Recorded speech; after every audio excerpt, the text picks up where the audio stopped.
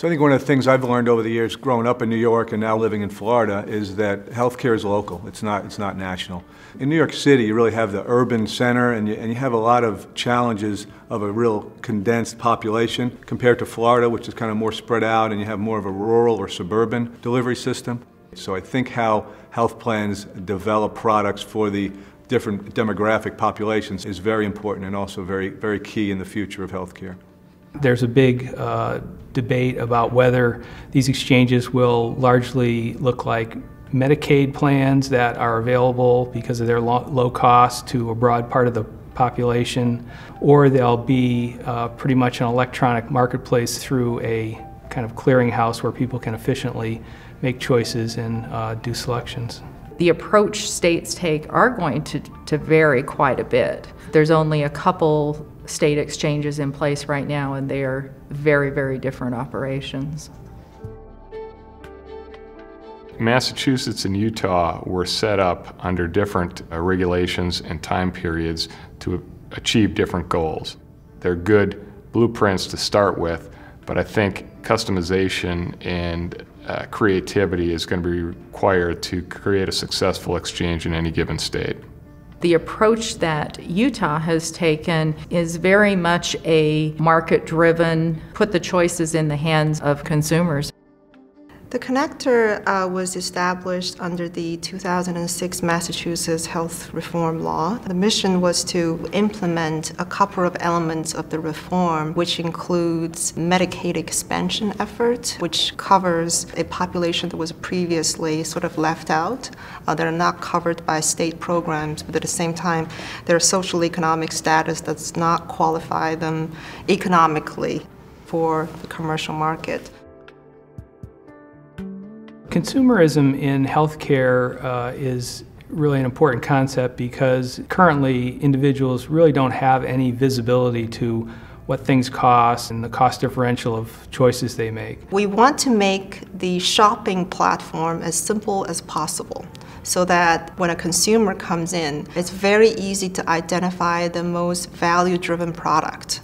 And members will select the plan that best meets their needs, whether it be a very rich plan if they expect to use a lot of coverage, or something that is not very expensive and has not as much coverage for conditions. Well, the most challenging aspect is going to be able to maintain that insurable mix of individuals in the insurance program. Critical mass plays a key factor in health insurance premium competitiveness, and that's going to continue post-reform. We're expanding coverage to so many more people. So what's the impact of that going to be? Is it going to increase utilization for those people who have never had coverage before? Is our risk mix going to change because the underwriting changes? In the reform marketplace, one of the concerns is this issue of people switching so that they would come in and out of the market and only use their insurance coverage or sign up for insurance coverage when they're going to use the services. That's called adverse selection because people are selecting to choose health insurance based on their health status, and it's adverse because it results in higher claim costs. In health insurance, it means people with poorer health are more likely to buy health insurance, and so the mix of insureds winds up being less healthy than if you bring in everybody, including the most healthy lives. The role of risk adjustment in the health exchanges is significant. In the exchanges, there'll be multiple plans participating. Some plans will attract sicker patients, while others will attract healthier patients. What risk adjustment does is assure that the plans are paid fairly. We apply risk adjustment methodology to allocate our premium across health plans differently. If a health plan is really good at managing sicker population, they need to be compensated for the extra resources that they would need to consume. I think the actuarial skill set is crucial because there's so much rate pressure on health plans these days. There's the minimum loss ratio requirement, which means if you overprice your plan, you're going to have to give money back.